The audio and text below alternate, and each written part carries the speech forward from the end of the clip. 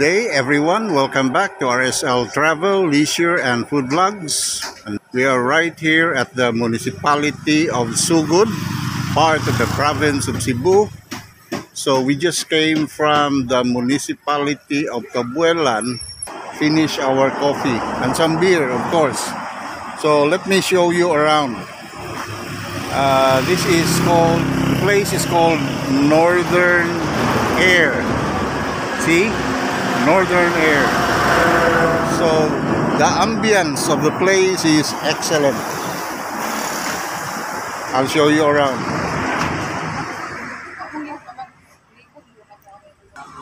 We also have lots of food for lunch and also for dinner.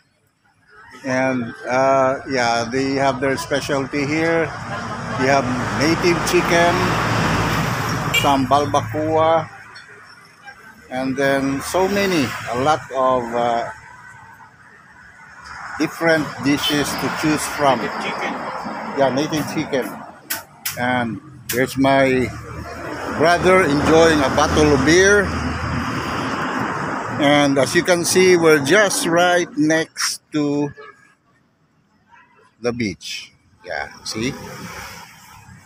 Some mangrove. We have the small mangrove forest. We have some kids.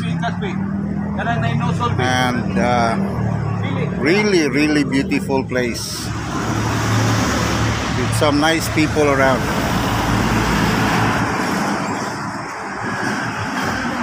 There's our car. My sister, my younger sister, washing her hands. So I hope you enjoy. I hope you enjoy the place. It's a very good place. Food looks delicious too. So if you happen to be visiting Sugod Cebu, please don't hesitate to drop by at this place. It's called Northern Air. Is it? Northern Air. Oh yeah, Northern Air.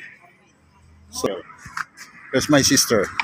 What can you? Goodness, are you vlogging too? Yeah, I'm vlogging just like you are. So what can you say about the place? Fantastic. Yeah, nice place. The next time that we go to Cabuelan, we need to visit the place here. Ari na ta siguro muna ito ani kay mas nindot ang lugar. Nindot no. Di siya, oh yeah, it's not crowded at all. And then the ambience of the place is excellent. Then of course we can feel the fresh air, the sea breeze. So next time na ilan kay magsige na balik. Ito ang lugar dito.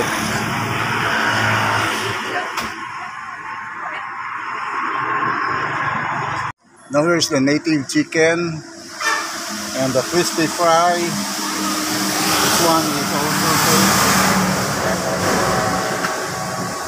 crispy fry, lechon kawali, some fruits, mangoes and avocados, spring rolls, lechon kawali,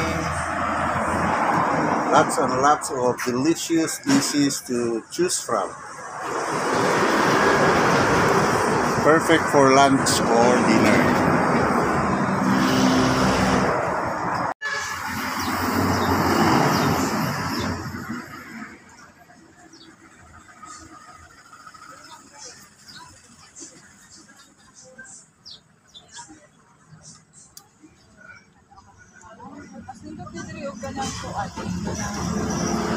Taog,